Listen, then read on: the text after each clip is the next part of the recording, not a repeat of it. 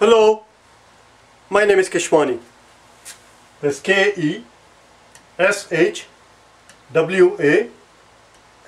Keshwani.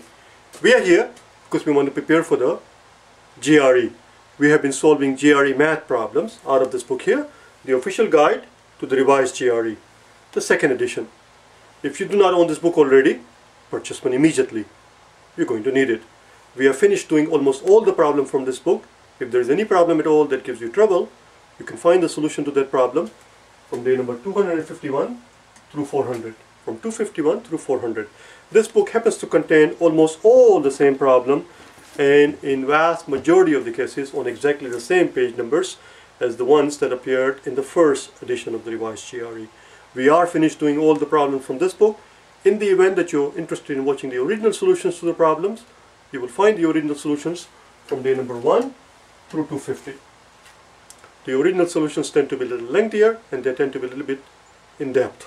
Right now we are in the process of solving some quantitative comparison questions from this book right here, the 10th edition of the general GRE. Quantitative comparison questions are very important questions. They are still very big part, very big chunk of the exam. Unfortunately, the newer books, the revised GRE books, do not provide us enough practice questions. So to get some more practice on the quantitative comparison questions, from day number 401, we have been doing problems from this book here, and right now we are on page number 265. Please turn to it, page number 265, problem number 4. The problem is already on the blackboard. Here's what it says. Problem number 4, when it was given in the exam, 76% of the people had no trouble with it, 3/4 of the people had no trouble with this question at all. It's a geometry question. Here's what we are told. We have 4 lines. Line MN, we are told, is parallel to PQ. Line MN is parallel to PQ, and we are told the line PR is parallel to ST. We are told that this is X degrees, this is Y degrees. We are told that this angle right here is 55 and this angle is 40 degrees. What we are being asked to compare are these two quantities, Y minus X. Here's our Y, here's our X.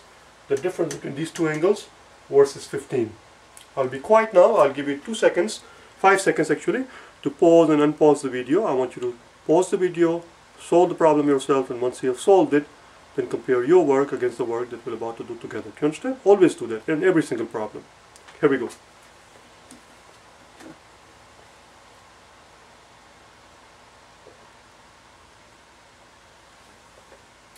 Okay, here's what's going on. Since we know that line MN is parallel to PQ, and we also know that this angle is 40. If this angle is 40, then this inside angle will also have to be 40. So there you go. Now we know that this angle is 40. We are told that this angle is 55. We can figure out the X. X would have to be 180 minus, because this is a straight line, which means 40 plus 55 plus X has to be 180. 40 plus 55, 40 plus 55 plus X here has to equal 180. So you can figure out the X.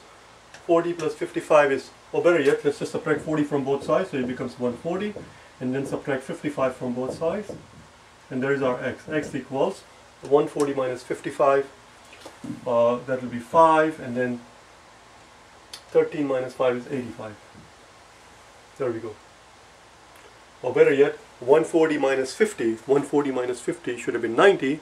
Therefore, 140 minus 55 is 85. I prefer to do it that way because there's a chance that when you make it too mechanical, there's a chance that you might make a mistake. Just think about it. 140 minus 50. If you had to ask, if you were asked, that would have to be 90. Therefore, 140 minus 55 would have to be 5 less than that, 85. So that's that. That's your X. So right here we can put the X here. That's X. This we just found out is 85. If X is 85, then this angle is also X. This angle is also X, which will also have to be 85. And now Y plus X has to be 180 because it's a straight line. Y plus X has to equal 180. X we just found out is 85, which means Y is equal to 180 minus 85. 180 minus 85. Again, 180 minus 80 would have been exactly 100. Therefore 100 minus 85 will be 5 less than 100 is 95. Y is equal to 95. That's it. We're subtracting x from both sides. You understand? X is equal to 85. You see, that's what we're doing here. We're subtracting x from here and x from here. We're subtracting x from this side, it drops out, and x is 85, which is what we're writing here, and therefore y equals 180 minus 85, which is 95. That's it, we're done. So y is 95, x we found out is 85, 95 minus 85 is 10, which is less than 15. The answer is B. The answer is B.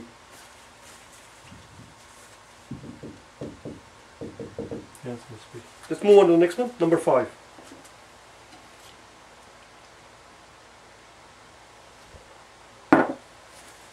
Question number 5.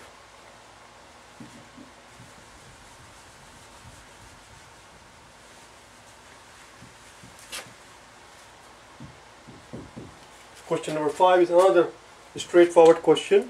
How do we know it's a straightforward question? Because I'm going to give you the percentile. I'm going to tell you exactly how people performed on it. 3/4 of the people had no trouble with it. If 3/4 of the people who took the exam had no trouble with it, it must have been a straightforward question. We are told that 3/4 minus y, 3/4 y rather, 3/4 y minus 5 equals 7. Equals 7. And what we're being asked to compare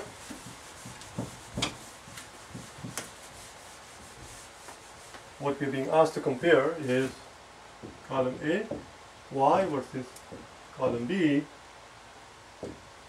15. That's it. Y versus 15. Pause the video, do it yourself. Y versus 15. I'll give you 5 seconds to unpause and pause the video and do it yourself.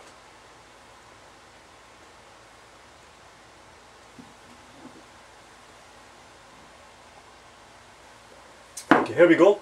Let's add 5 to both sides. Let's add 5 to both sides. The 5 drops out and we end up with 3/4 y, 3/4 y, 3/4 of y equals 7 plus 5, which is 12. Now we have to get rid of the 4 from this side, so let's multiply both sides by 4. Multiply this side of the equation by 4 and multiply that side of the equation by 4. And the 4 drops out, we end up with 3 times y, 3y, we know now, equals 12 times 4. We need the y by itself, so let's divide both sides of the equation by 3.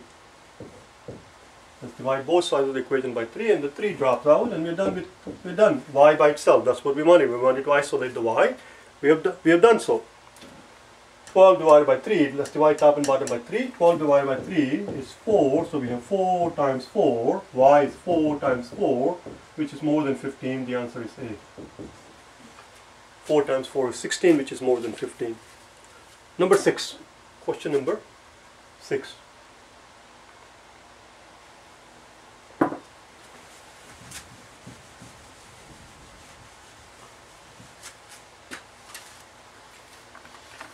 Question number 6 is a percentage problem. We are being asked to calculate. Question number 6 is a percentage problem. 7/10 of the people have no trouble with it. We're being asked to compare 90% of 30 versus 13.5% of 200. Again, I'm going to be quiet. I'm going to get out of your way. Pause the video right now. Solve it yourself.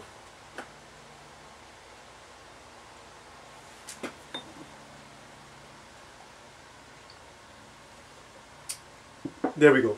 The idea is to do these questions without a calculator. Do you understand? If once in a while we come across a problem that actually calls for the calculator, I will tell you. I will tell you that this question is going to take too long to do it by hand, and you have my blessings to pick up the calculator. Until I tell you that, until I tell you so, leave the bloody thing alone. Do you understand? Save the calculator for the rainy day. 90% of 30. Well, we know 10% of 30. How much is 10% of 30? 10% of 30 is 3. If 10% of 30 is 3, then 90%, which is 100%, which is 30 is 100%. Therefore 90% of 30 would have to be the 100%, minus the 10%, which is 27. Is 30 minus 3, which is 27. So that's what we have in the first column. How do we figure out 13.5% of 200? Again, there are smart ways of doing this thing, there are more economical way of doing this thing, and there are mechanical, academic, nerdy way of doing this thing. Don't try to figure out 13% of 200 like that. Ask yourself, how much is 13%, 13.5% rather, how much is 13.5% of 100? 13.5% of 100, I left no room here, I took so much room here, I was not, let's do it in the bottom here. 13.5% of 100 is how much? Can you tell me? Well, 13.5% of 100, 7% of 100 is 7, 8% of 100 is 8, 6% of 100 is 6, 37.5% of 100 is 37.5%, therefore 13.5% of 100 is 13.5. I'm making it, I'm being too silly. Obviously. We don't have 100, we have 200. So multiply the damn thing by 2.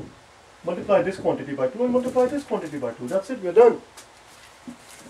So 13.5% of 200 would have to be twice as much. How much is 2 times 13.5? Again, don't try to figure out 13.5 times 2. Don't try to figure that out like that. Ask yourself, what is double of 13? Double of 13 is 26. 13 times 2 is 26, and then half and a half is another one, so it's 27. Here we have 27, here we have 27, the answer is C. The answer is C. It is just as well that we finish because I'm losing my voice. I'll see you tomorrow, okay? Bye now.